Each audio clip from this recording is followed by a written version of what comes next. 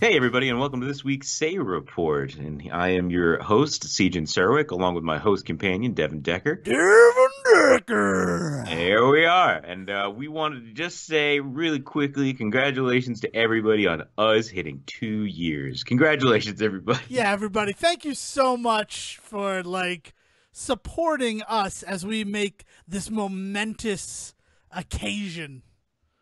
I mean, they didn't do anything. We did all the work. But yeah, sure. But we should thank them, right? What are we stealing this from right now? What is this bit stolen from? I don't know. Oh, Probably you know what it is? You know what it is? It is the Me First and the Gimme Gimmes ruin Johnny's bar mitzvah. When they're like, oh, there's a lot of people who traveled a long way to get here today, and we just like to give them a round of applause. Ladies and gentlemen, Me First and the Gimme Gimmes. Because, they had to travel to play at the bar mitzvah. Yeah. Man, that joke is so much better once you explain it. Thank you. I just wanted to make sure everybody got it. You know what sucks? You know what sucks about this being 2 years of the podcast? What? This is a great energy that you're bringing. What? No, it is. It's meant to be a good energy. It's the fact that 2 years sort of feels like the least significant accomplishment if you're doing something weekly, because we are only 4 episodes removed from our 100th episode. Which seems like a much greater accomplishment for sure. Yeah, your 104th episode? Go fuck yourself. What do you think? You're Johnny Carson? It's like celebrating your 23rd birthday. Like, hooray! What it means nothing. You're, you still can't drive a car, but also you've been able to drink for 2 years now. Get over it. Well, you still can't rent a car. You hopefully by 23 you can drive a car. Oh yeah, right. Well, but it's just like one of those things where I'm like, but at the same time, I am really happy that we made it to 2 years. Mm-hmm. I didn't think this thing was going to last 2 weeks. Hey, man, look at this. No strings on us. We're like Pinocchio. That's a couple of regular old Pinocchios. So as Sejan said, this is the Say Report. And we're just two guys who will talk about anything and everything. And Sejan, how have you been in the last week? Are you not using Pinocchio to get us into the big conversation today? I did want to, but I wanted to make sure I gave you your propers before I have a lot that I want to talk about this week. Yeah, no, pretty good week. Devon got a new job. Oh, you got a new job. Yeah. You're not allowed to talk about it yet, though, right? Well, in some fashions, I am. I probably don't know what details I can and can't go into, but I will be working for Netflix. I can say that much. I don't know. Excellent. I have an idea for a show. Do I pitch that directly to you, or? Yeah, no, why not? Directly to me. Sure. I don't think I can do anything with it, but you can still pitch it to me. Oh, okay. Well, it's about a guy. He's he's like one of them 70s guys. And he's traveling across the country running away from something. I don't know what this something is yet. One of them 70s guys? He's 70 years old? He's a guy from the 70s? Like David Banner in The Incredible Hulk. That model of the helpful stranger.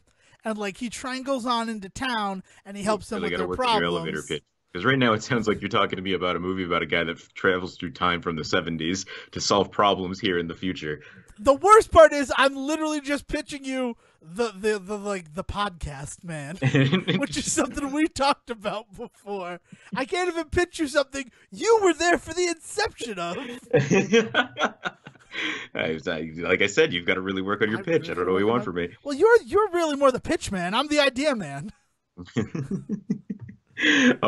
Yeah, so I got the new job, and that was some good news this week. Let's see, what else did I do? I did science today and fixed my car key. What? Did you take pencil lead and rub it on it? So I got the new used car, right, a couple of weeks ago. And one of the great features that it came with was a key fob so broken that it could not go onto any key ring that I owned. And so it's been a couple of weeks of me frantically looking for my one key every morning because it's not with the rest of my keys on my key ring. And I decided I was sick of that. And so today I did a little bit of research. My when my father was actually in town for the holidays, he actually had shown me a couple of really interesting YouTube videos that he's gotten into. He's gotten real deep into the Hot Wheels repair YouTube circuit. Like it's apparently a thing.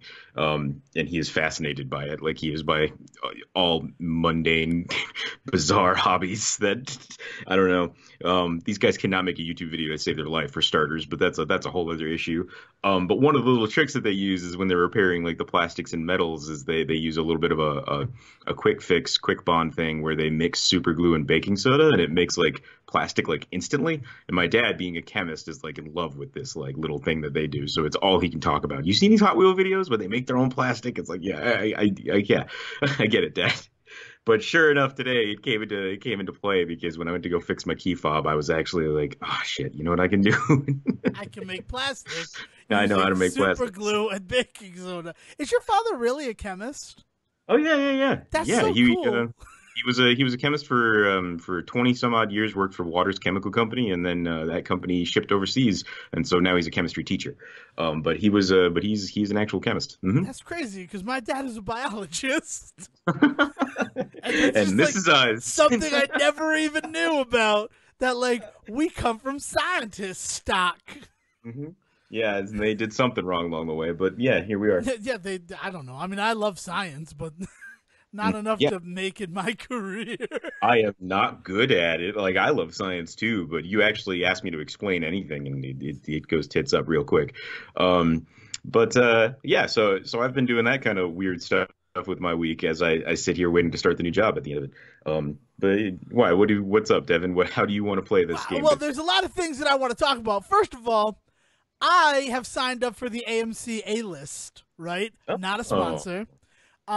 But it's $20 a month, and you can see 3 movies a week.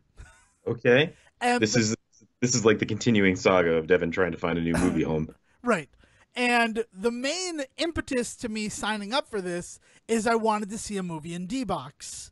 And a D-Box ticket, if it's the first showing of the day, is $16. But any Yeah, other showing, it is $20. right. But, and here's the thing, if you're on the fence about AMC A-List, here's the thing that's going to change your mind. It includes everything. I can see IMAX, I can see 3D, I can see D-Box at any of over 600 AMC locations across this great nation. That's pretty awesome. That is really cool that they don't have any stipulations in terms of like what type of theater to go into. And you can see the same movie 3 times. I can Nice. literally watch Aquaman 3 times a week until Aquaman is out of the theater. Um, but I wanted to see a movie in D-Box, and Aquaman was the only one that's been playing in D-Box since Aquaman came out. And I went to buy tickets and saw it was $20. And then to join AMC A-List, it's $20. So So what the hell, right? I signed up for AMC A-List. It's a 3-month commitment, so I'm going to Yeah. have to see 3 D-Box movies over the next 3 months. Just like to guarantee its value, or if I go up there and I go see like 2 movies every time I go up to that theater, it's only Right. half an hour away in Lisbon, Connecticut. I'm getting my money's worth, right? Yeah, There's that's no not way that it works, and I can't believe how well it works. Yeah, Like, that's pretty awesome. That seems like that's kind of a no-brainer, right? right. So I saw Aquaman again, and that got you off your ass to see Aquaman, if memory serves. Yeah, it's not so much got me off my ass. It's just that I got finally, I came to the realization that there was nobody out here that was going to go see Aquaman with me. Whether it was disinterest or something more, there were some people out here that are just adamantly just against it. We And hate then the ocean. Great yeah, Salt yeah. Lake or nothing.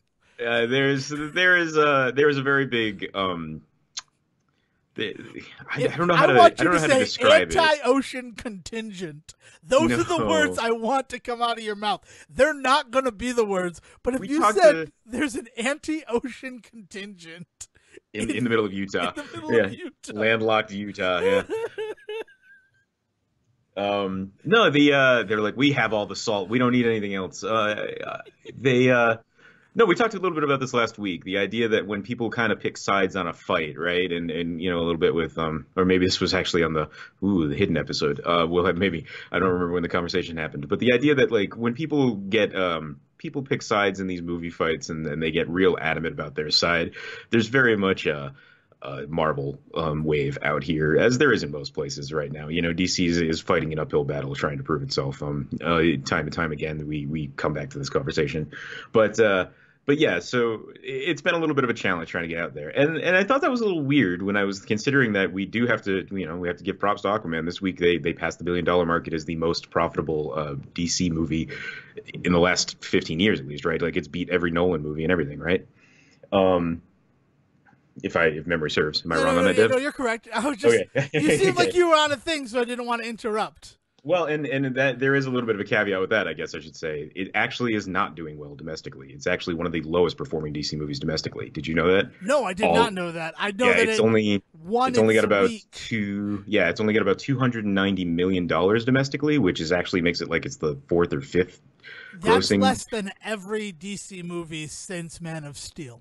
Yes. Because I've done the math, people. Yeah. Yes, but that being said, it's done well over $700 million overseas. China and that market, they love their big flashy American blockbusters for sure. That's always been the case, but apparently that has been what's really carried Aquaman in the budget stuff. So it's why everybody I think over here has had such a weird reaction to Aquaman, which we have definitely talked about before, is the idea that there are people out there that are like, I enjoyed it, but I don't know if this is the movie that we should all be putting our hat on, right? And and so anyway, that is all to say that I ended up finding myself in an empty theater for $8 yesterday on a Sunday evening, seeing that movie. And sure enough, there was nobody there with me. I was all by my lonesome, which was fun, but like also made it really hard for me to get invested in the movie, I think. But we'll talk a little bit more about that today, like later when we get into the actual thing. But yeah, I got off my ass and I went to go see Aquaman, and I've done seen it. But Devin, you've seen it like 4 or 5 times now, right? I've seen it twice. I've only seen it the 2 times, and one time in D-Box, which is interesting. It's not something I ever have to do again. I don't need to ever see another movie in D-Box. I don't know if this would have been the movie I would have gone to D-Box for. I don't know. Can I tell you, like, straight up, small spoiler for Aquaman? There is a fight on a submarine in the first 10 minutes of the movie, and Aquaman does that thing where he picks up the bad guy and slams him between the 2 small corridor hall, like, walls. Oh, yeah. And the D-Box seat rocked me like I was that dude. Oh, God. I got to feel like Aquaman was beating me up. That's not the feeling I want. I want to be Aquaman. I don't want to be the dude Aquaman's punching in the face. Okay. Yeah. I know exactly what you're talking about, and I don't want to be that guy. Oh, it was so cool because I'm like, I didn't think this experience was going to be like, hey, you ever wonder what it feels like to get beat up by Arthur Curry? Here you go. I don't think anybody was thinking that when they created D-Box for sure. I can almost guarantee it. And the other cool thing is that, like, for most of it, I had my feet firmly planted on the ground. But then right before the Ring of Fire fight, I'm like, I'm underwater right now. I'm going to take my feet up and, like, just float. And it gave me the sensation of underwaterness. Oh, my God. Oh, jeez. So I would never recommend the first viewing of a movie be in D-Box because it's a little distracting. But if it's a movie you've seen, and a step further, if it's a movie you've seen and you love, I would see it in D-Box. I want to see Back to the Future in D-Box. That would be kind of cool. Can I ask you D-Box experience? I've never. All the questions are any question. Ask me. Well, I only really got one. D-Box. The one thing that's really been interesting me about this is that it reminds me a lot, as somebody that's never done it, it reminds me a lot of going to those like 4D experiences at like Disney and Universal. And one of the things about those experiences that always was kind of goofy to me is that you can hear the mechanics of like the vehicle you're in working. So it kind of, in a way, pulls you out of it. I mean, you're already at only like a 5-minute long experience at Disney, right? And after standing in 40 minutes in line. So it's not like you're like invested in a major way. But in a movie, that'd be very different for me. Like, I feel like, can you hear the mechanics of the D-Box working? Like, do you just hear like as you go? Like, No, because I mean, and maybe it's because you're so invested in the film, but also it's the fact that like it's a movie theater, so everything else is louder. Like those mm, 4D experiences at like Disney and stuff, they're not cranked up because they want to be like kid friendly. right, right. So like, but the movie theater, they don't give a fuck. They're like, Yeah, just let it be as to loud as that point, possible.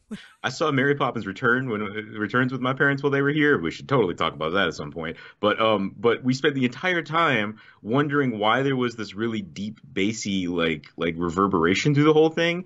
Then lo and behold, when I went to Aquaman yesterday, I was like, oh, because Aquaman was next door, and every time they do his mind meld thing where he talks to fish and it goes whoop whoop whoop whoop whoop, it is such a deep, bassy note that it rocks not just the theater, but every theater around it. That happens all the time, though. Like Yeah. that's not new. Like I could always hear No, the I'm just action saying, movie that's for a going movie, on. no, you talking about movie theaters being louder. I'm saying, yeah, to the point where you can actually hear movies in other movie theaters. Yeah, so there's that thing. So like, and you're immersed in this really weird way. Like it's also like you're sitting on a rumble pack because like the chair shakes too. Yeah, yeah. Hmm. So it's an interesting experience. Again, I wouldn't recommend it all the time. The weirdest thing about it and the worst thing about the experience was they're just in the middle of the theater. So like imagine any movie that you've ever gone seen, right? Right. The middle two rows, instead of being regular seats, are D-box seats. And those two rows of seats are reserved. Yeah. You reserve your seat there. But Right. there's no like indication that they're reserved other than the fact that it's a D-box seat. So we got there and you know that you have to buy them online or beforehand or pick your seats because it's all automated, right? Right. There's no Right. such thing as manual ballast control anymore. You buy your ticket, you pick it, and then the fact that there's supposed to be somebody in that seat activates the seat. Okay. And the intensity meter is like going up and down. It's like playing Pong with itself to Right. show you that the seat is active. And then when you sit down, when it feels the weight of a human being, that ceases and you can begin to adjust your intensity from the 4 levels of Wow. This is intensity that are insane. available. So like you could sit in one assuming that the lights aren't on, right? Because if the Right. lights are on, that seat is reserved. But you could sit there otherwise and think. And then it won't shake, right? It won't shake. It'll just be a regular seat, right? So that's an Okay. interesting thing, right? So that we're not totally giving up 2 rows of seats for this double the price experience Right, right. in case nobody wants to pay it. Hmm. The problem becomes, well, one of the problems specifically at this theater is the screen where you pick it has the seats go from house right to house left, 1 to 10, but in the actual theater, it goes from 1 to 10, house left to house right. Instead of right to left, it goes So left to they right. screwed up their screen. So they did, yeah, they screwed up on the screen, right? Like whoever programmed the screen programmed it wrong, or they screwed up in the theater because like the numbers should have gone the other way, Jeez. right? Okay. So it's like, so you have like, so we reserved the 2 middle seats, but we left a seat in between because it was our first time doing it. Dale ended up coming with me, and we didn't know how close the seats were to each other, like the D Hmm. box seats, Right, and we right. didn't want that to affect it. We wanted to feel like what it would be like if you were alone doing it, which Yeah. like that was a gamble, right? Because what if that seat between What if us got somebody? Yeah. reserved? What if somebody was just like, I'm taking that seat. So that didn't Well, happen. for the family, I guess. Thank God. But there were people like the 2 end seats were reserved on both Okay. sides. Like they were both activated, and people came and sat in those seats. And then right before the movie started, someone else came in and was like, "You're in our seats. That's 1 and 2. We reserved 1 and 2." And it's like, yeah, but not based upon the thing. So those people had to go all the way around to the other seats, but people were already seated in those seats who did not reserve them. So it was this whole like push and move around because of that issue with the screen to the theater. I'm surprised that I mean I guess D-Box has become ubiquitous enough that they can't really afford to do this, but I'm surprised that there are not ushers specifically for that sort of incident. You know what I mean? Like I agree. I 100% agree that it's like you have one usher on, and this theater isn't like a freaking showcase cinema, right? Which, right. like, now I'm being more vocal at this point. I don't give a fuck. You know I don't like them. But, Hmm. like, where on a Saturday night, they have maybe one usher available Yeah. for the entire theater Right. because, like, they run at bare minimum. So, like, you're not going to be able to find an usher. This is a place that, like, 4 or 5 ushers running around cleaning their 12 theaters because, Right. like, they can afford it, I guess. I don't know. I don't know how AMC does it, but, like, you see it and it's like, oh, I really feel like it could be done. Like, I feel like if I had a problem, I could go get an usher. Right. Because, like, I'm always told if you have an issue, go get an usher, right? Like, they're like, if you're having those problems, go get an usher. Why don't you get an usher? And it's like, because a lot of the times, I can't find the one usher. The one guy that you have on today to solve problems is nowhere near me or this theater. So So I'm just gonna like try to solve it on my own or ignore it. yeah. Like it's just weird. That's just a weird thing that I've noticed. But but then a guy comes in. The movie has been on for 10 minutes, Ugh, right? yeah. The Yes. guy comes in Ugh. and flashlight on his phone on, trying to find his D box seats. And there are people seated in them. He's like, "You're in my seats," and they're like, "We paid for these. I don't know what to tell you." These are Oh the seats we my paid for. God. So he's like, well, I'm getting. So he's just sitting there with his light on. A guy in the back goes, "Sir, shut your flashlight off." And he marches out. And then an usher comes back. And the usher has like the big flashlight. But by the time, like, the girl's like, "We're just going to move. Like, it's not worth it for this. Like, we didn't pay. We're just going to move our seats." Yeah. So, I mean, they had paid for the experience, but like someone else had paid for them, if that Hmm. makes sense. Yeah, yeah, Like yeah. if your mom bought your ticket, right? Right, So right, they're right. like, we don't care, whatever. We'd rather Wasn't our avoid money. the incident Right, than deal exactly. with this guy. So, but like that, like, first of all, if you're gonna pay for this thing that's like double the price of the ticket, how you not getting there on time? And it's not like there was one trailer, Aquaman. No, There right. were like 9 trailers. Yeah, it was actually part of my timing issue last night was that the trailers were 40 minutes long on the movie I went to. So I was at that theater 40 minutes later than I had figured for some trailers, but I did not plan on almost an extra hour added to my movie experience. So that dude was like half an hour late to his movie. Oh And then God. he's acting all like entitled. Like, there has to be a statute of limitations, right? And I'd Right. like to believe that even if there were an usher like applied to D-Box, they would have left at the point where it's like everybody who's doing this is sat down.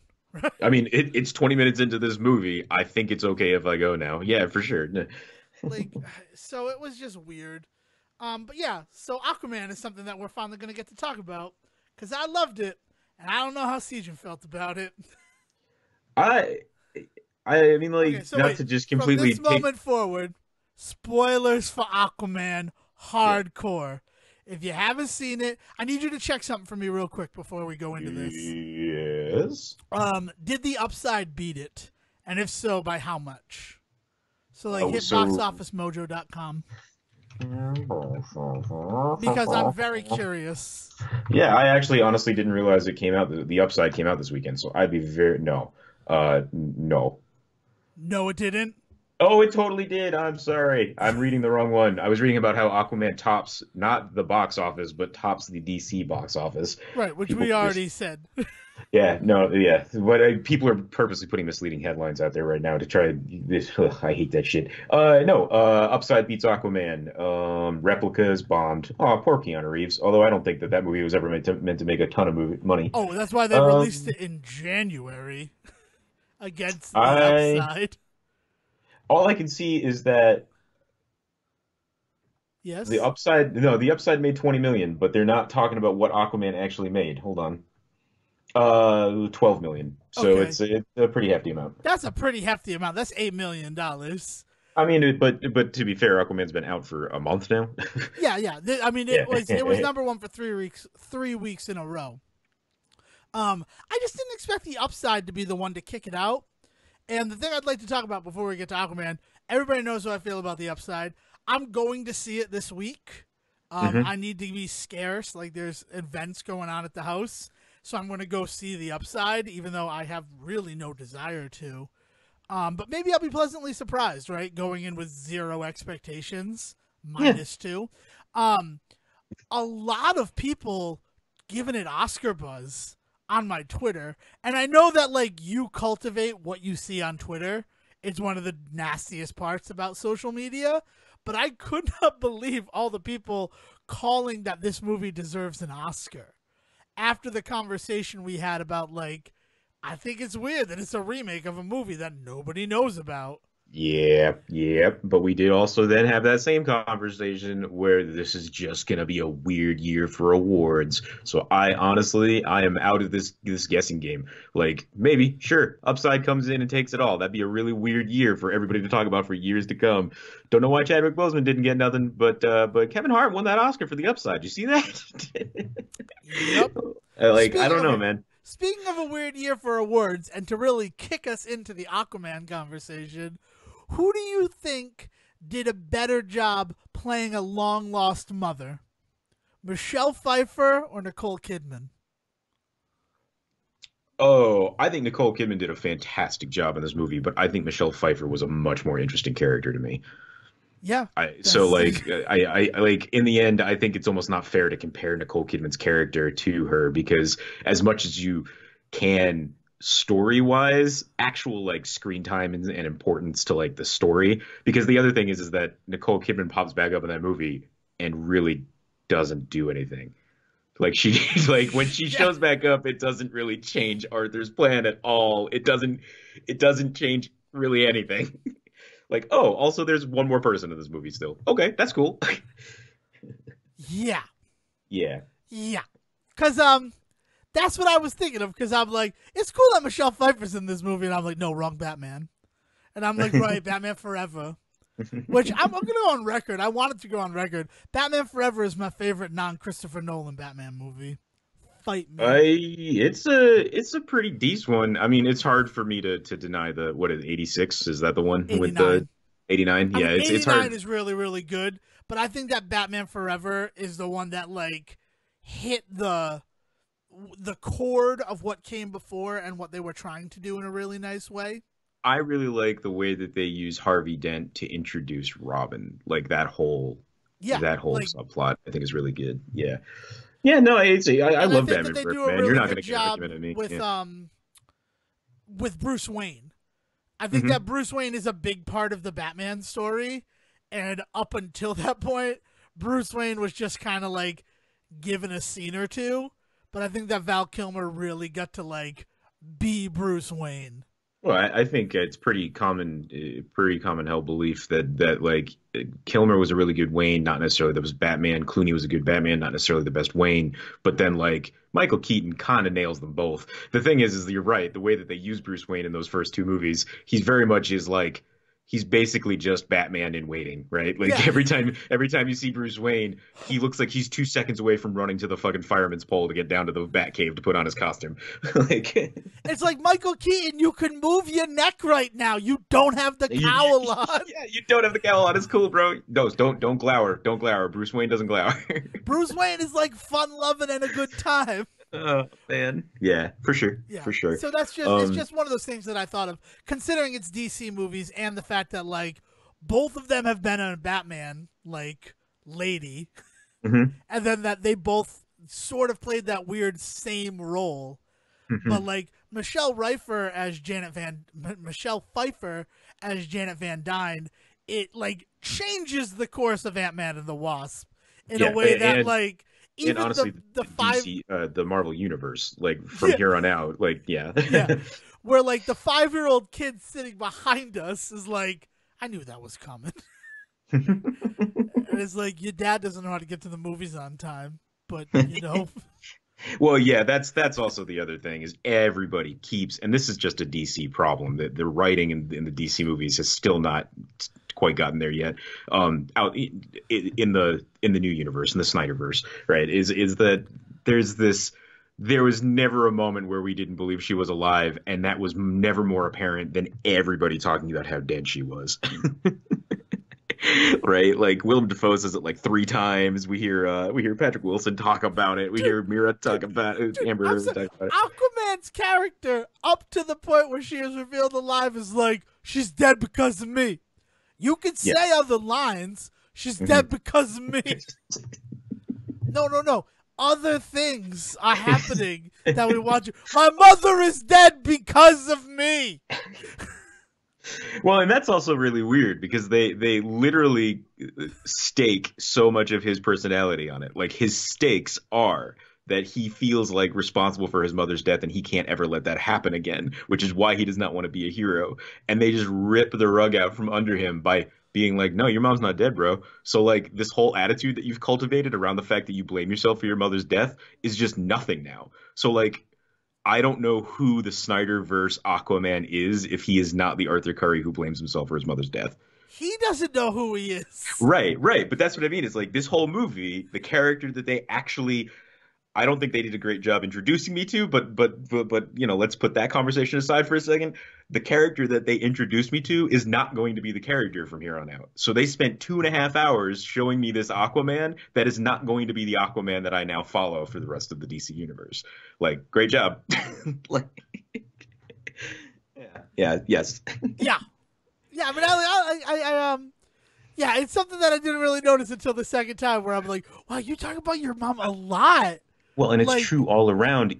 Also, his whole like, I don't ever want to go back to Atlantis. Well, now at the end of this, he seems to be very accepting of that. His whole like, I don't want to be part of that, be part of my life. He seems very accepting of that. Like, like everything that we set him up to be at the beginning of that movie, and like, I'm all for character growth. That's great. It's just now I don't know what to. I have no idea where they go next, and maybe that's a good thing because it's Aquaman, and they don't know where they go next because it's not like there's a bunch of like Aquaman stories that are in everybody's heart, right? Like he's not this character that everybody has like their favorite Aquaman story for. I don't know who he is. Like what's the point in going back and watching Justice League? What's the point in watching this movie again if I know that this is not gonna have any bearing on the rest of Aquaman? well, I mean, I think that's also sort of the thing is that in a real weird way, Aquaman is supposed to act as this reboot to the entire Snyderverse. Yeah, They I don't think want you to yeah. go back and watch Yeah. Justice League ever again. Yeah, The fact yeah. that they reference Justice League in one line of One dialogue line, the whole movie. Yeah. is like that was we think that was a mistake. I would not be surprised if that doesn't exist in the DVD release. Why and no not one but me use- notice it. Right. Why not use what happened in Justice League, the fight between Batman and Superman, for the Atlanteans to be like, look at what the people on the surface have become. Why have that? Why they spend no time talking about this? It is for people that are so invested, like Patrick Wilson, and for all of his investment in trying to make the people upstairs look bad. Why did he never once bring up the fact that like humans almost just destroyed the entire world because of their greed? Between Lex Luthor and Bruce Wayne being an idiot, and Clark Kent, for all intents and purposes, being an adopted human, like not being much better himself, right? Like it's just such a weird thing. They had such a great thing that they could anchor to Justice League, but you're right. I think they don't want you to think about Justice League, so they just ignore it for this entire film. Yeah. Yeah, it's crazy. It is the craziest thing about this film. Like when I said, like I was asked by a friend, do I need to see Justice League before Aquaman? And I'm like, I haven't seen Aquaman yet. It doesn't come out for a week. But let me tell you, no. Yeah. They don't want you to Justice League what is how they're approaching this film. And it's really awkward. In a lot of ways. I mean, Patrick Wilson's character, I think all he wants is to be called Ocean Master. Mm-hmm. And he doesn't. All he wants is the title. He's like, just call me that. I don't want to actually do anything with it. I just want to be Ocean Master. It just sounds so cool being the Ocean Master. And also, we have not talked at all about this movie, and I'm okay with that. But there's that scene where they're at like the meeting place of the kings. And it's Uh-huh. like, you need the support of 4 of the 7 kingdoms, and 3 of them are dead. It's like, so then you adjust that, right? Like, that's how democracy works. How does that law still stand? What happens if another kingdom falls? Is everything just fucked from here on out? Okay, so Like now we can never fight the surface, and yeah. like the surface is the reason why those other 2 fell. Like, I'll be entirely honest though, that scene in which Patrick Wilson just basically opens his mouth and just exposition just comes falling out, I was completely glazed over. It was so hard for me to follow exactly what was going on. Like there was no graphics. It was just Patrick Wilson floating around with his hair being all wavy. Like the vocalization thing that they did on everybody underwater did not do it for me in a post Bane world. How dare they? Like with all the fucking problems that DC has had in the past with like, hey, we couldn't understand this one character. They went out of their way to make like half of their fucking movie almost incomprehensible, at least to my ear. Like it was just like, and I was like, what is happening? So like he's trying to explain all of the story that you need because they don't do anything to give you any history before this. Like there's no exposition besides there's the stuff about his parents, but like we have no idea why she's running away. We have no idea what she's even running from. Like it was just crazy how little they were willing to give me as if they wanted me to just be like, it's Aquaman. I know this story. You don't have to tell me Peter Parker's origin again. I don't need to see Uncle Ben die. No, I need to see Aquaman. I need to know why Aquaman is like this character and why he's not in Atlantis and why like Atlantis might actually be in like trouble. Like it was crazy how much they just assumed I either knew or didn't care to know because I wanted to know more. I really did. It was crazy. if it's one of the others, they assume that you didn't care. They're Yeah, yeah. like, he's Aquaman. He talks to fish. Next. Yeah, No, that but like, I see, need more than that. and I can Next. respect that.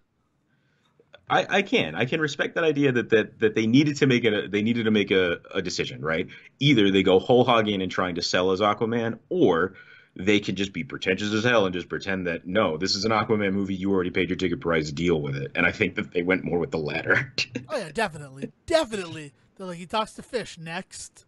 hmm There's an ocean kingdom. Next. Deal with it. Next. Also, back to the Ocean Master thing, real quick. I He laugh does every time. But he does actually become like Ocean Master is the title that he has in the comics, isn't it? Yes, Orm is the ocean master. Right. So like, That's the title that he has. but this movie specifically laid out these rules in order to be deemed Ocean Master. So like, he can't now ever be Ocean Master. Right. Unless he's like, I claim the title for my own. Well, here's the thing, right? Well, and Arthur Curry's not going to be like, no, sure, fucking call yourself the Ocean Master. At least, yeah, like I at least don't the Arthur care. Curry they introduced me to, like, You can call yourself whatever you want. I don't care. It don't mean nothing. right. I laughed.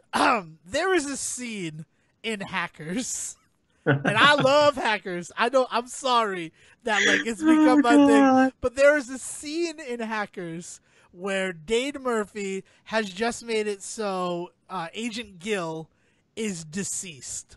Like he changed his personnel record to show that he died. Right. And he is given 1 point, and it ties him and Angelina Jolie's scores. And so they have to up the bet, which doesn't make any sense. This is a scene in Hackers that makes no sense, and that's why it relates perfectly to Aquaman. You mean like every scene in Hackers, but sure, keep going. But this scene specifically makes no sense because the bet is still who can do more to this poor guy, right? It doesn't. Yes, they're tied right now, so now someone needs to do something else, right? It goes until there's no further place to go, or you're at a stalemate. But they're like, all right, so we need to up the stakes because you both scored 60 points. And it's like, I guess, okay. That's how bets worked in the 90s. Yeah, so, okay. So they up the stakes, and he's like, all right, so when we go on our date, if I win, you have to wear a dress.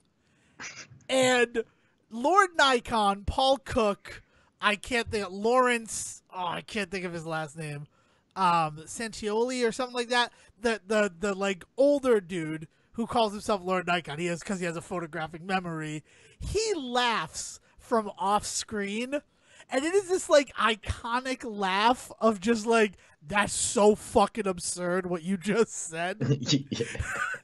Yeah. And like, I don't know, watching it in 2019, if that laugh is because this girl will never wear a dress or because we're supposed to be upping the stakes. Yeah, it almost makes me wonder if it was not an intended laugh. Like maybe he didn't know that line was coming for some reason or another, and Yeah. it was actually And literally like, just him just laughing at the line that just came out of that dude's mouth. well, yeah, but then like, because the other thing is that Angelina responds is, yeah, but if I win, so do you. So it's like, all right, so the initial bet of if he wins, you go on a date together. If she wins, you become her like slave, her cyber slave, doing like grunt work for hacking. Like, that's done, right? Because she has just admitted no matter what, you two are going on a date. Right now, the stakes of your bet are lower than they were before because one of you has to wear a dress on the date. And at the very end of the movie, it looks like they're both wearing dresses, but they talk about how he won. But like, this is off topic kind of, but watching Aquaman a second time. Yes. The first time I saw it, every time he said Ocean Master, I wanted to laugh. Because of just like, he says it so seriously, but it's such a stupid fucking title. You have all these Devon, I have to tell you, that's how I felt about everything in this movie. Everybody is so fucking self-serious. So for like, there's never a moment where they step back and go, but this is Aquaman, right? Like you brought up Ant-Man earlier, so I'll use that as the Marvel counterexample. There is so much in those movies, both of those movies, where like, yeah, this is great, this is an awesome superhero movie, but also let's take a moment to remember that this is an Ant-Man movie, right? This is not Captain America, this isn't Thor, this is fucking Ant-Man. And there was never that moment in any aspect at any level in this movie. Was there ever a moment where we step back to just be like, but Aquaman, right? Like, I will can you believe it? counter with the fact when it looks like the biker guys are gonna beat him up in the very beginning, and then he pulls out a glittery pink cell phone and asks for a selfie. That is the one moment where they're like, how fucking absurd is it that we're making an Aquaman movie right now? Sure, sure, but that's I them. will concede that moment. But yes. that is them shaking their sillies out to tell one of the most self-serious stories to date in the DCEU. I will unite 7 kingdoms and get the one ring to rule them all. No, wait, the one trident to rule them all. He don't even care about the trident. No, he Like, doesn't. He just cares about the fucking title. That's all he cares That's about. a really crazy thing. I am saying all of this, right? It sounds like I love Aquaman. I would watch it right now. That being said, it is absurd. It is absurd that there exists this trident of immeasurable power and status, and like, he does not have someone investigating it. Oh my God. Imagine if he had gone for it and failed the test. And so he just at this point had just given up on that. But imagine if that had been part of his background. Like, how much cooler would that have been if this idea of he was like I went through and I did not pass that trial, right? Like when I went looking for this thing, it just wasn't going to happen. And so if I can't do it, then no one can, right? Like he honestly believes, well, I couldn't even do it, so I guess that means it's lost forever, right? Like, it would have been so much more impressive to see Arthur then be able to pull it off, and so much more of a flip, because And you there know is how never easy a it is moment. to do that? It's Yeah, so yeah. easy to do that where, like, my mother took me to claim the trident, right? Yeah. And I failed, and she died so that I could escape. I mean, like, And right. then you also have that, like, he has a guilt, too, about losing their mother. Yes. Yeah, I gotta be honest. Also, part of this was informed by the conversations that we had comparing it to like Black Panther and stuff beforehand. There's been a lot of stuff in the water about the idea that there is a lot of similarities between the two, and there are. But the thing that got me the most is as I was watching this movie, is I don't think there's ever a point in which I feel like Orm is a good guy just doing what he thinks is right. You know what I mean? I do. I know exactly what you mean. Like the comparison to a Killmonger type of being this guy that is doing the wrong things, but for the right reasons. And he is so in his, he is so wrapped up in his convictions that he makes these terrible choices, but really to him, they are the only possible right choices. Like, there's never that moment for Orm. Like the entire time he does he just gets progressively worse. Like he starts off as kind of snarky, and then the next thing you know, he's a friggin' mass murderer out of nowhere. He just starts murdering other people.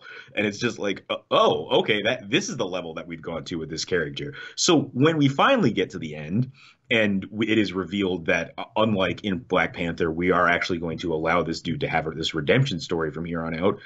I don't think I want that. You know what I mean? Like when Killmonger makes the decision at the end of Black Panther to die rather than live, in prison, imprisoned in Wakanda, like it hurt my heart. Like when that moment happened, there was legitimately this moment where I was just like, oh, God, this is such an ugly end to such a beautiful like character.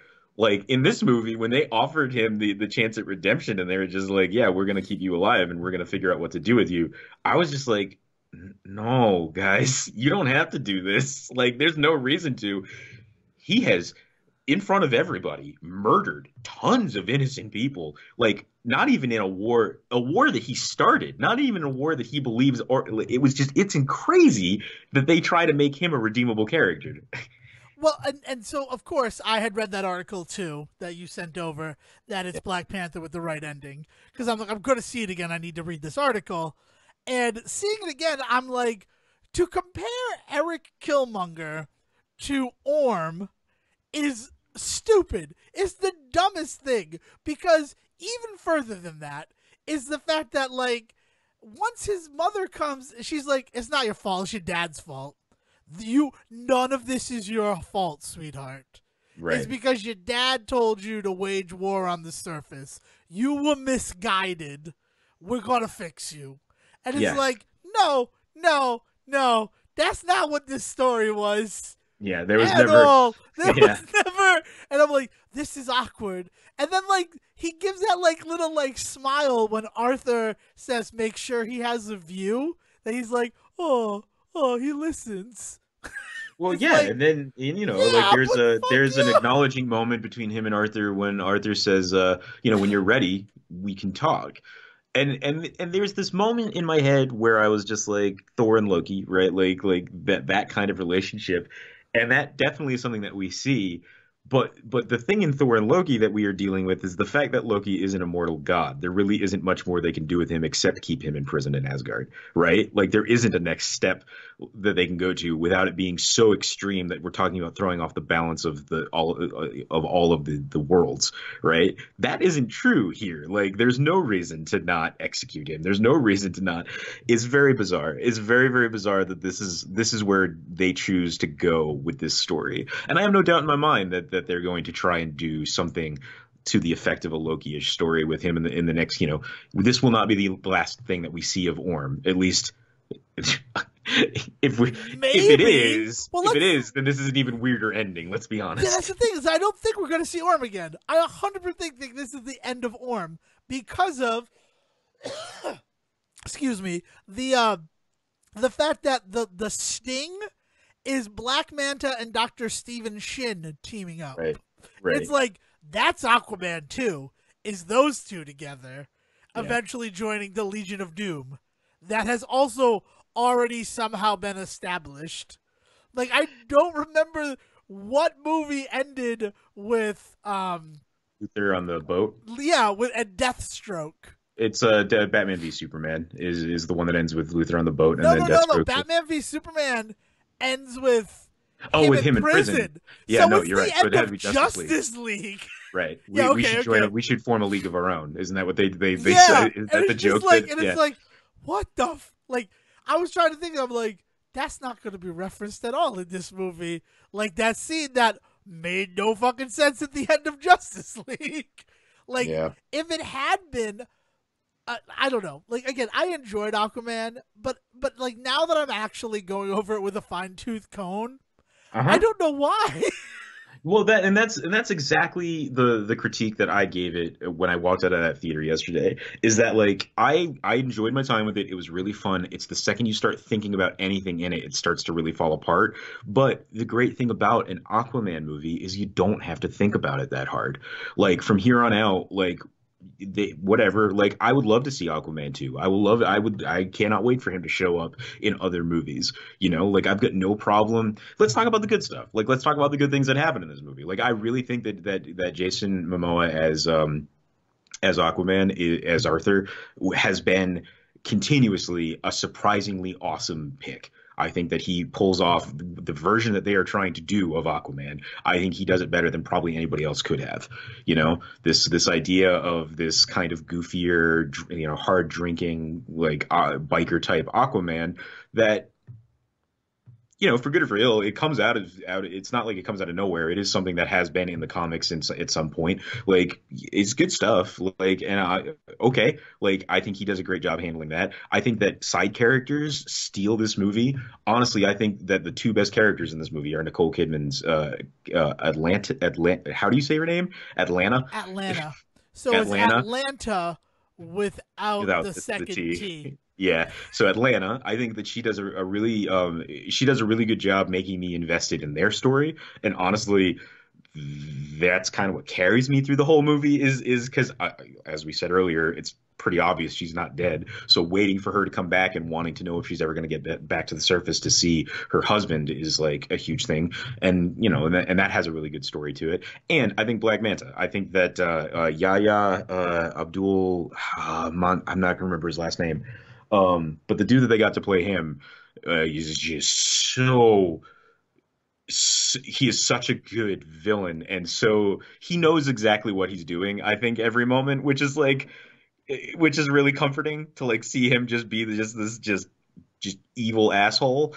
And honestly, he had the best moment in the movie for me, laugh wise, when he's building his helmet. He gets the whole montage. Like we learn more about his origin. We get to see the superhero movie, but it's actually his movie, right? Like we don't get to see Aquaman building a suit. We don't get to see Aquaman discovering his powers. When we meet him, he knows them all already. Even in the flashbacks, they don't bother focusing on any of the real training. All they ever really do is just show him having those conversations and him talking about his mother being dead again. But Black Manta, we get this entire movie that is his origin story, and we get to see him fail, and now we get to see him, the idea that he will be back and he will be stronger and he will be better. Like I'm excited to see more of that character, right? As you should Not, be, because yeah, his is also like, I can't believe I haven't mentioned it yet.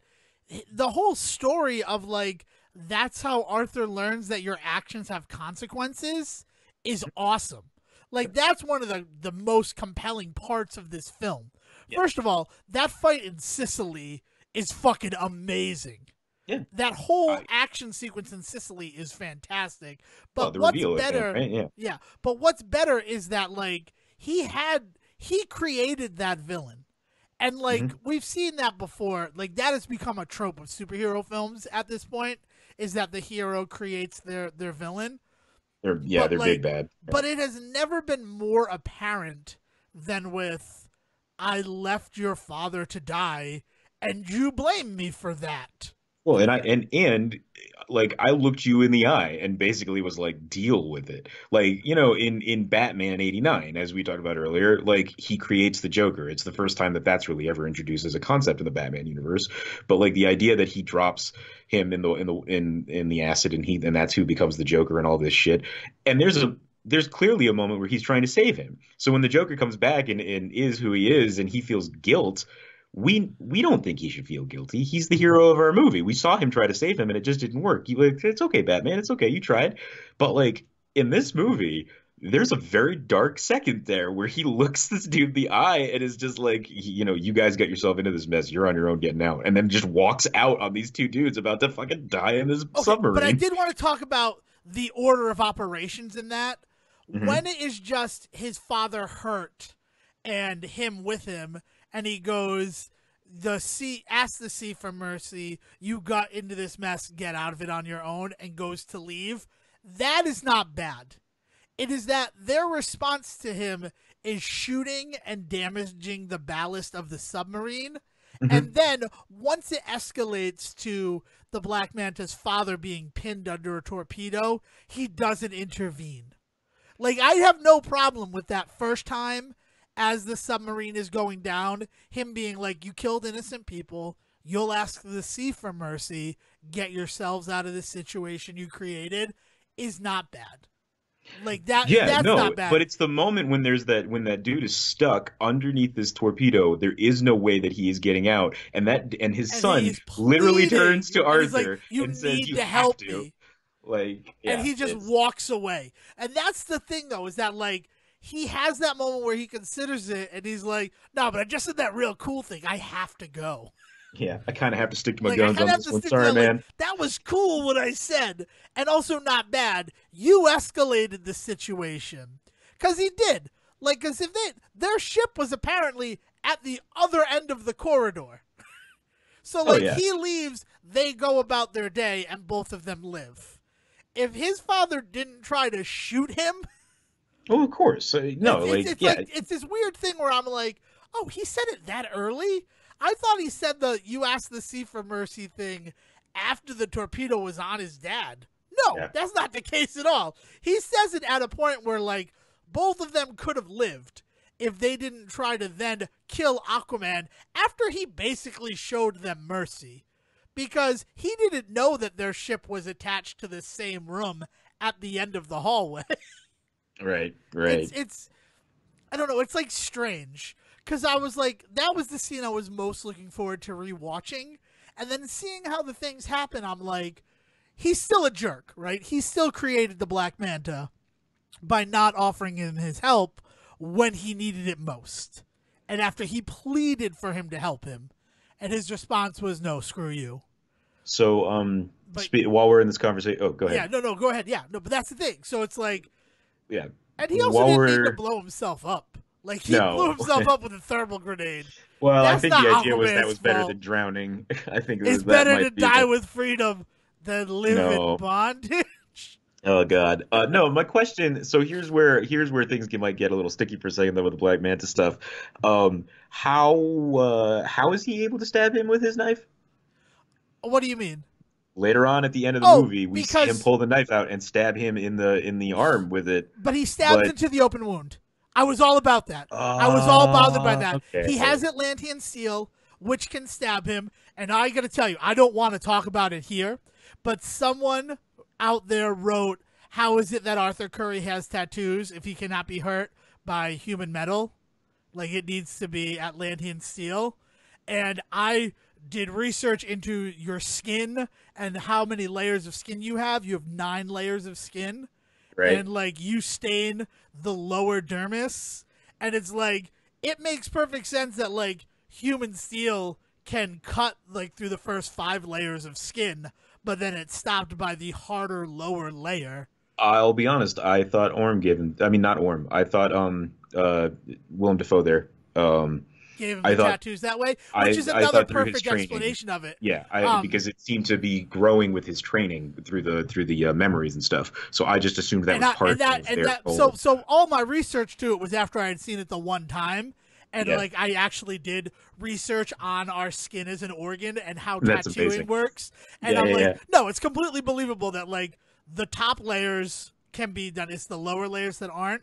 But then watching it the second time, for most of the movie, I thought, no, yeah, it's these tattoos are an Atlantean thing, and he is getting them from Volko. But then at the very end, his father has the same tattoos, Mhm. and those tattoos are a product of the human side of him. Yeah, They're how yeah. he is closer to his father, is having that tattoo. So it's still completely believable that like it can stain through those top 5 layers of skin and then sit in the 6th Yeah. layer, not going further. But Yeah. then how he stabs him later is he takes the Atlantean sword and he jabs it into his left shoulder, and then at the end he takes it and he sticks that knife into an open wound. That's fantastic, and they really should have made more of a point of making that clear Yeah, because no, because that is a beautiful idea it's that is something that he can do that. and I think Yeah. that's the thing that really works for me about Aquaman, despite all these like bigger picture stuff, it crumbles to the ground, is that when it comes to like the small friggin' details, stuff like that exists. Yeah. Yeah, no, like yeah, we should like I said, we should focus on some of the good stuff. Like I really enjoyed a lot of the side characters. I really enjoy a lot of like the ideas, the concepts. It's when stuff starts to come together that it gets a little weird. But man, like the idea that he goes through the trench and ends up with this like Cthulhu like elder god, right, conversing with him, and this thing is like just playing with its food essentially until it realizes that he can actually understand it, which was really cool. And like there was there's again a really interesting concept there that I really loved. And the idea that he now has this thing as like a an ally was really cool when it comes back at the end as well. And I'm interested to see how they play with that in the future. So that was really interesting. Yeah, it's one of those things that, like, my favorite part about that is that you see the pile of bones for other people who have tried to get the trident and failed. And it's like, my favorite thing is to think that that creature talked to all of them the way that it talked to Arthur, but they just couldn't understand it. Right. So it's just like, oh, this thing is delightfully mad. Like, it has been driven delightfully mad. Yeah, it's just this. It's like a cat like toying with a mouse before it goes to eat it. It's just talking to it, and then it's just gonna swallow it whole. Yeah. And then all of a sudden Arthur talks back. Jerry talks, and it's like, wait, you can talk? Yeah. Yeah. See, so like, there's definitely tons of that stuff. I like the idea that he gets his armor at the end from the old king. Yeah. Well, we see it fall off of the body of the old king, right? Well, we see the body of the old king Thanos away. So he doesn't get it. It comes from the trident, the armor. I don't think I'm pretty sure that you watch it fall. I'm pretty sure that you watch it fall to the ground with the body turning to dust inside it. That's at what least I'm the saying. gloves. But I don't think he then puts it on. That'd be weird. I'm pretty sure that's exactly what he does. I'm grossed out by that. I'm pretty sure that's exactly what he does. Yeah, you know, whatever. It's cool. I like to believe it's like Green Lantern armor. And they're like, you know what people hated about Green Lantern? His suit was part of his weapon. We're going to do it in Aquaman, and no one's going to complain. Here. Yeah. Yeah, man. I don't know how I feel about the tech for Atlantis. And there's one thing in particular that keeps sticking in my mind about it, is they keep talking about how far advanced Atlantis is and how it advances faster than humans because of the fact that they are so much more intelligent, because of the fact that they are so much more in touch with the earth and all of this stuff, that they're able to move at this faster pace, right? Except that they seem to stagnate at some point. Because the same exact technology that they have when they attack Arthur 20 some odd years later is the same technology.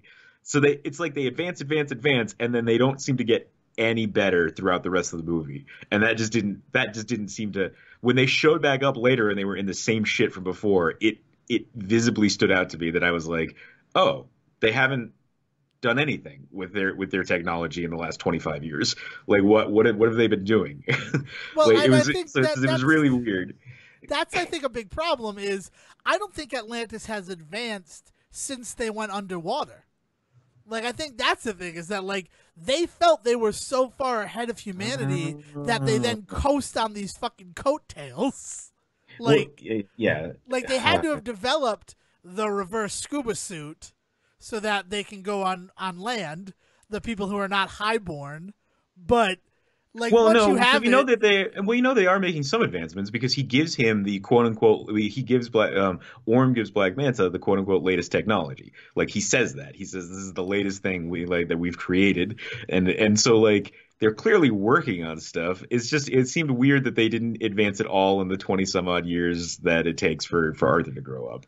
So that like, yeah, you're not wrong. You're 100% correct. There's just you know what it is it very much felt like these are the toys. This is the part of the movie where we sell you the toys. When As those dudes showed someone up, who has all the Aquaman toys, yeah, those guys don't have toys. That's dumb. That's the disappointing part about it. That's insane. The toys for Aquaman are Aquaman, Mera, Orm, and Black Manta, and they build one of the trench guys. That's it. It doesn't. I haven't even opened them yet because, like, I was excited to get them. I got them as Christmas and birthday gifts, but then I'm like, don't know if I need to open you.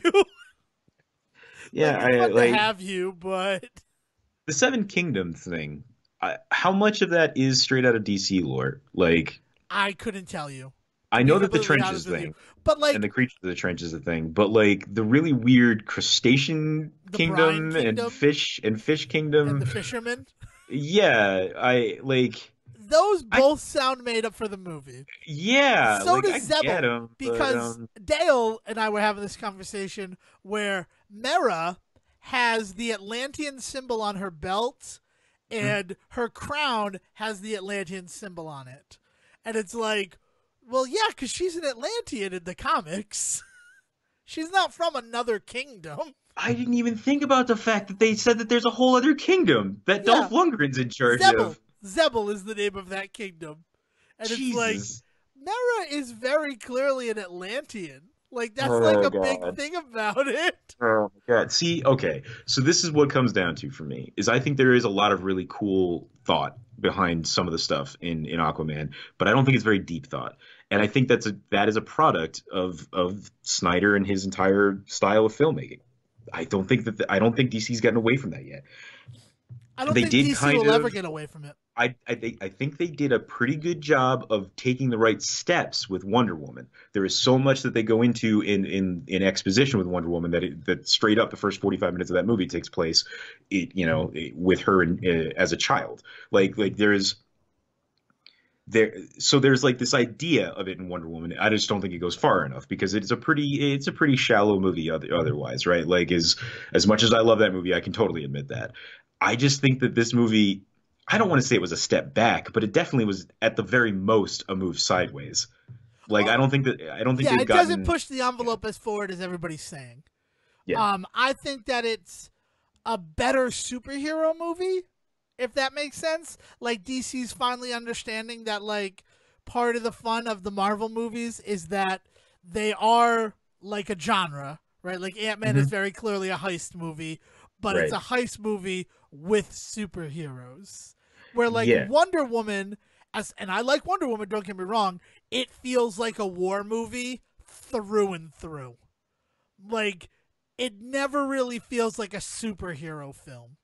Even in the Sure. end where he reveals himself, it's like, all right, this is just a war movie.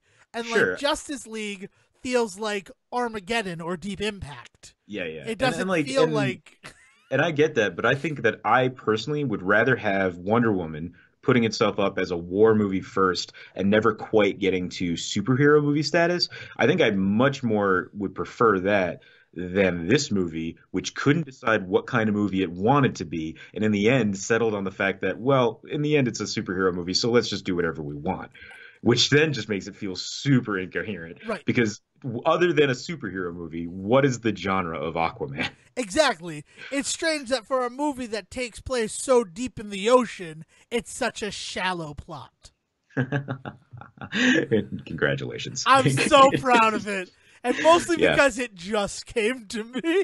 And It's not like and I've been sitting I here waiting. No, it happened just now.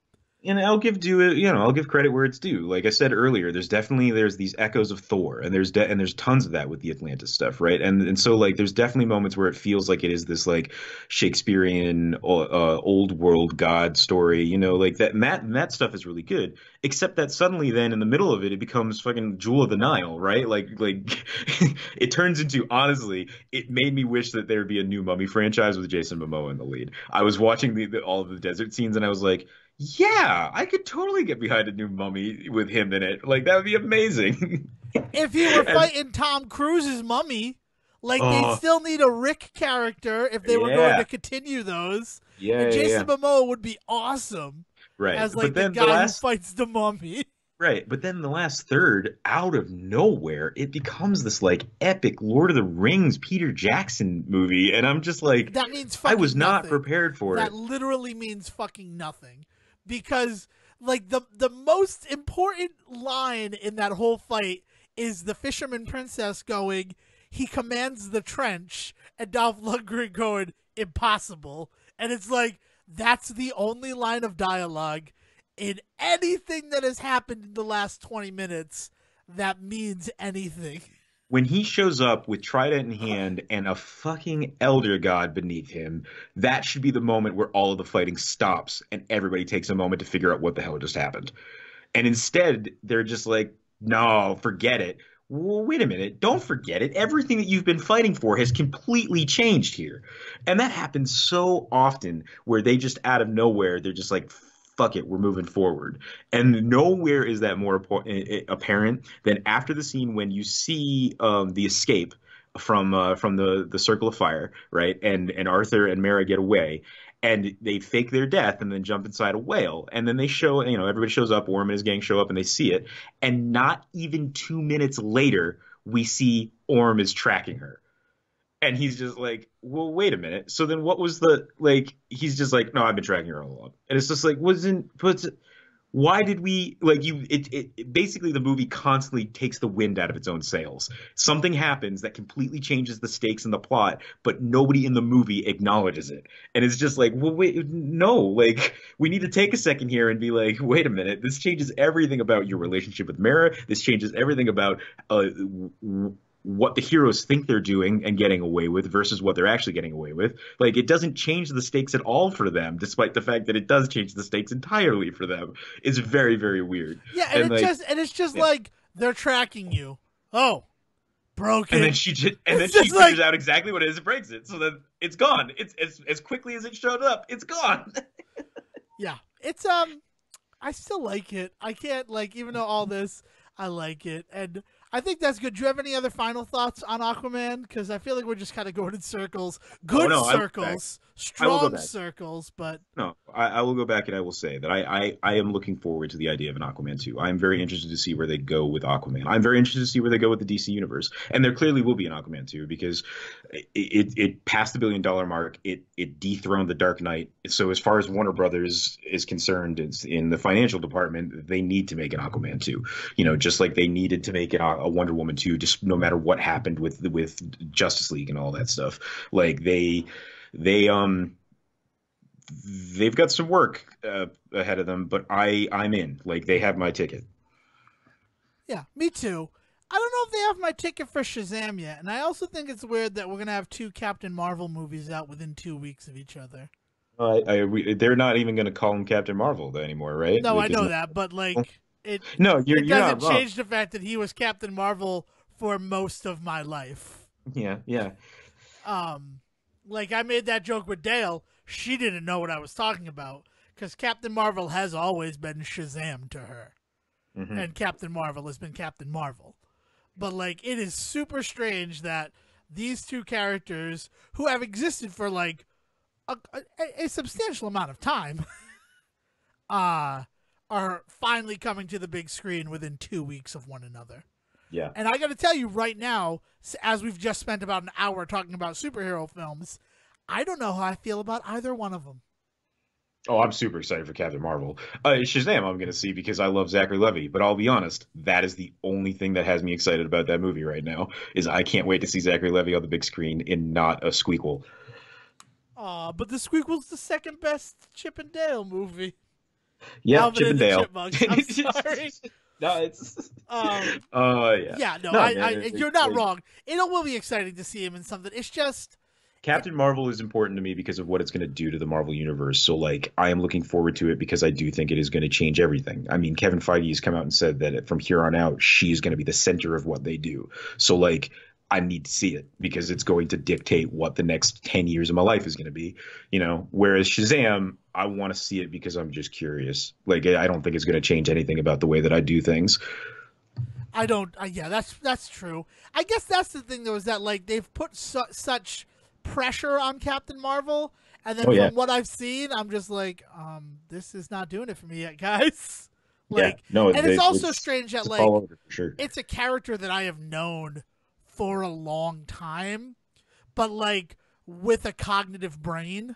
Like, it's not like the X-Men, who when they came on the scene for me was with the cartoon in the 90s, and my idea of what the X-Men are is very different from what the X-Men were up to that point. Captain Marvel is a character that, like, I've known about most of my life, and already knowing about superheroes when I found out about Captain Marvel. Sure. So it's just strange in that way. Like in a weird way, Shazam still hit me in a point where like I was learning about superheroes. Hmm. Where Captain Marvel is like, no, I know superheroes and I get this one story. Right. Yeah. So Yeah. it's strange. I mean, like I want it to be good. I'm not going to see it, but from everything that I've seen, there's nothing that's gotten me excited yet, and that makes me a little bit nervous. Also, the return of Phil Coulson. That I mean, like, there's so much about that movie that has me instantly hooked. So, Well, we'll see. yeah. There's another thing I wanted to talk about, but we're way past that limit. But the reason why I didn't bring it up is I wanted to make sure Sejan was prepared. A bunch of shows I was excited about coming back have come back. We're 3 episodes into second season of Orville. We're 1 episode into Brooklyn Nine-Nine. So we're going to talk about those next week. So that TV. Sejan has a chance to like see at least 1 episode of both of those. But we did need to talk about Aquaman. Yeah, we needed to talk about Aquaman. But here's the other thing, right? Because it is time for an ending. Murphy Brown is over. And over the weekend, I watched the remaining episodes. And I just want to go on record as saying I don't think it tarnishes the legacy.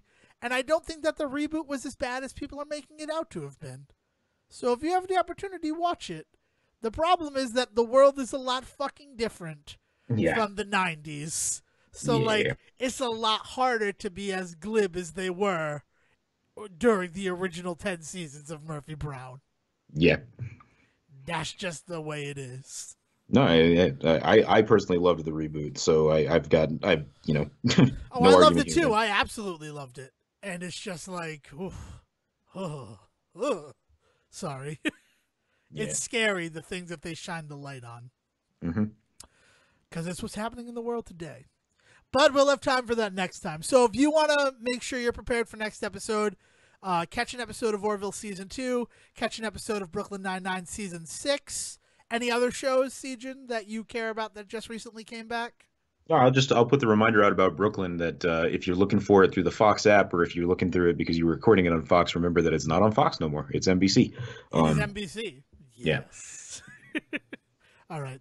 So if you want to yell at me about the fact that I liked the Murphy Brown remake or that I've been telling people to go see Aquaman but then had a lot of criticism for it, I am available on Twitter at Devon D. Decker. And you can actually find a couple of tweets that I did about Aquaman while I was watching it because I was having such a hard time maintaining focus on that movie that I decided tweeting about it would actually help. And you can find that on my Twitter at Siege versus the World. And the hashtag I put on it was hashtag Aquaman and then hashtag look how invested I am. Such a prick. I saw the first one and I'm like, it doesn't look like you're invested at all. You prick.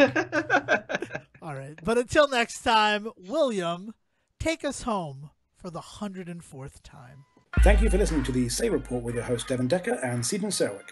Please follow the guys on Twitter and Facebook by searching for The Say Report, and you can always subscribe on your podcast channel so this is delivered straight to you and you can enjoy it every week. With apologies to your mother, we'll see you next time.